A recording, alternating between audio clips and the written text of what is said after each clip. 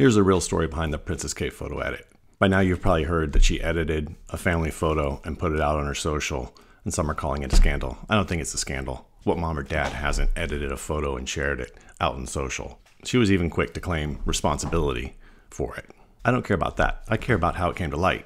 It was the news and photo agencies that detected the edit, and they were the one who put the kill notice out on the image. The story here is that they are now verifying and authenticating images much like they do their core news services. That's what's interesting. They don't even trust a regal and verified source such as the royal family. This leads me to where we are.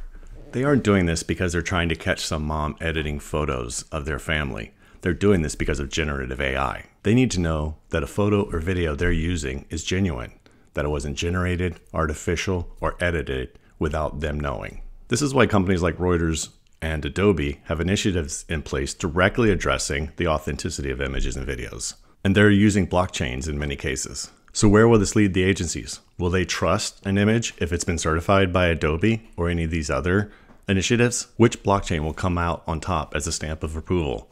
The SSL certificate of imagery? I don't know. Later.